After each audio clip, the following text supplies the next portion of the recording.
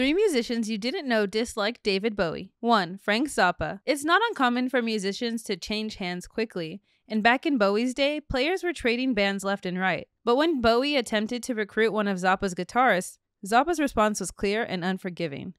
F you, Captain Tom. 2. Keith Richards of the Rolling Stones.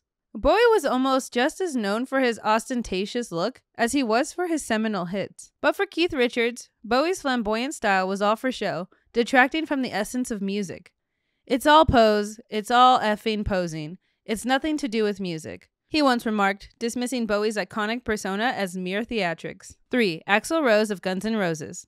Axl Rose's issue with Bowie was more personal than professional. Bowie's unwelcome advances towards Rose's girlfriend led to a tense confrontation, with Rose threatening, "I'm gonna kill you, Tin Man." Check the link in the description for more, and as always, like and subscribe for everything American Songwriter.